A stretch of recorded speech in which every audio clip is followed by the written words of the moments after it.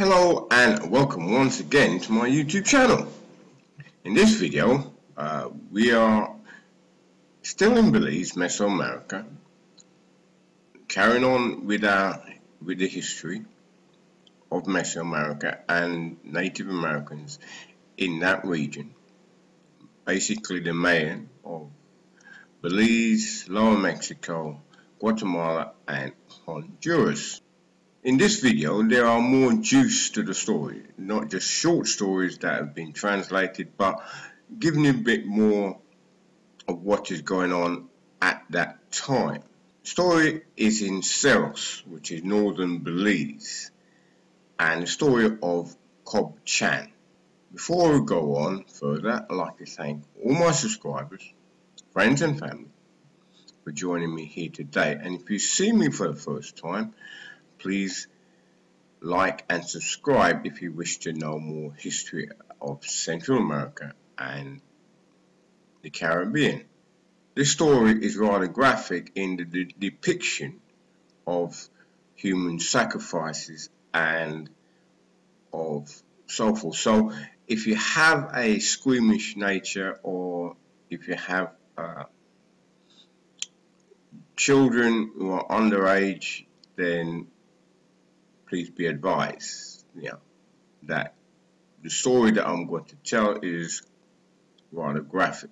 It is about human sacrifices in the Mayan culture. So let's go on. Cob Chan was sore and tired.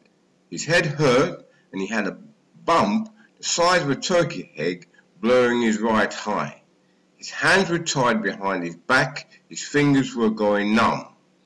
It was the month of Pax, May.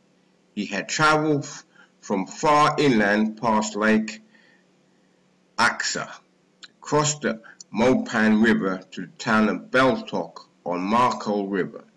Here he had proceeded downriver past Unantanik, guarding the road to the coastal sea, until reaching Zakzu, which was just a few hours of canoe travel further than Petanzug. From Zakzu, a nearby Chantomi, across the river on the north side near Belmopan today. He had taken the trail to the town of Boxilak and then across the Cancamilla River, Labouring Creek today, until once again had found passage in a canoe going north down the Zulomikob River, New River. He had been treated well by some distant relative in Comox, with the last surname as his, Chan, and told that there were more Chans living further north in Lamania, with whom he could stay. There had been warnings from these distant cousins of his in Comox, where he had spent the night. War was going on further north among the towns of Chinam, Utibal and Chamalcan on the lagoon and coastal area of the big bay, Chetumal Bay today. He hoped he could avoid any pitched battles or involvement. His luck ran out about 4 hours paddling beyond the town of Holpatin, which had been about 8 hours of paddling north of Lamani. He and his companions from Lamani had been set upon by a war party from Challacan, which was situated on the north and overland on another lagoon to the east, Pregoso Lagoon today. He had woken up with his hand tied behind his back and a big headache. From the battle, he had been marched to the end of the river along the coast of the bay, Chetumal Bay, to the site of some sort of temple complex called Cerros. There were a lot of dugouts pulled up along the shore when he had arrived, with hundreds of people standing around. As a prisoner and slave, he knew what his fate would be. The Harup of Cerros and the Narcom along with their ceremonial attendants, had taken the prisoners one by one up the temple steps to be sacrificed to the gods. It was the year 187 BC by our Roman calendar in Cerros, in the shores of the Chetumal Bay and the head of New River. It had been 2,927 years since the start of the main calendar, and that started in 3114 BC. On the far side of the world in the Mediterranean Sea, the Greeks had started to form their civilization, were just 589 years earlier, in 776 BC, while Romulus would form the first village he called Rome just 110 years later than the Greeks. The Indian Bible, the Bhagavad Gita, had already been written and passed down for the last 4,191 years. The main history books of record were now 3,200 years old. Of those that we know of, that Harub Cerros did not know this, of course. He got the idea of becoming a king and building a temple on a trading trip he had made across the Central Valley of Mexico.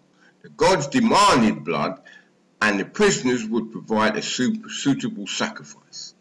It was the year of Kan, and the suitable god was Hobnil, who ruled the south, so the wise men of the council had ordered that the clay idols be made of the god Kan Yab Yab and be placed at the piles of stone marking this entrance to the central plaza on the south side. Clay statues were then made of the god Bolon Zakab, which was placed in front of the king's house by the central plaza. The council of wise men and other sub-leaders ordered the village from all around to clean the roads and pathways and prepare arches of cohoon plants and bay leaves. The nobles went to the first statue at the south, and there they gathered in a devout ritual. The statue was covered in smoke from the corporal incense, 49 grains of best maize. This ground maize was a holy gift called sakah. A guinea hen had its head cut off and was presented as an offering to the god. From here, the statue was raised on a wooden platform carried on the shoulders of men called kante, with a calabash of water along with more clay statues painted in different bright colours. The statues were not gods, of course, just a representation like Catholics and Christians do today with crosses and idols. A drink was passed around to all the nobles of the community, made of 415 kernels of maize. This drink was called Pikala Kakla, and everybody of importance took a ritual drink. Here, more offerings of food and drink were made to the two gods now present. Strangers and visitors were also made presents of food and drink at this time. The Narcon received a leg of deer meat.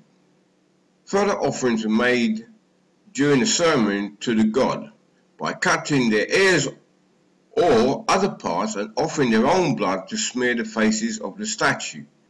A ritual paste of calabash seeds and moldy bread was offered to the gods. Incense braziers were used to cover the statues with sweet-smelling smoke. These rituals were to prevent bad luck in the coming year. Once the days of the ceremony were over, they believed that evil spirits were driven out, and the coming year of Kan and the Bakan Hobnil would be a good one. The Harub of Cerros had then commanded that another statue be made of the god Itzamal Kali and placed at the top of the steps in the temple. Up there, the nobles burned 3 balls of resin, called kerk rubber, and proceeded to sacrifice the prisoners.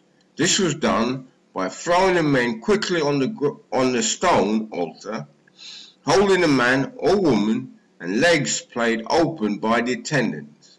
The Narcon then used a heavy stone dagger to break and spread the bones of the rib cage just below the nipple, where he could reach in and pull out the beating heart.